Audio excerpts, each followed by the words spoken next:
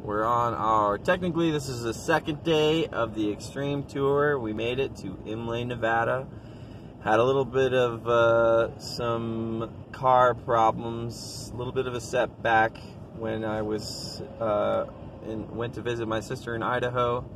Got a new radiator, replaced the thermostat, replaced the SERP belt, and I tell you what, we're running cool, we're running smooth, and it's been a great ride so far. And we'll be playing Imlay, Nevada tomorrow, Friday night, the 7th.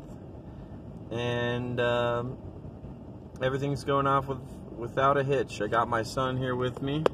Hi. The monster himself. And we're rocking. And that's my update from the eXtreme tour. Day 2.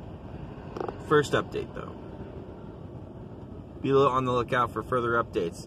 One thing I can say also is that I'll be making some changes to the schedule, which is that we are no longer performing in Santa Rosa, that we are now performing in Reno instead. So we'll go from Reno, and then after Reno we'll go to I believe it's Klamath Falls.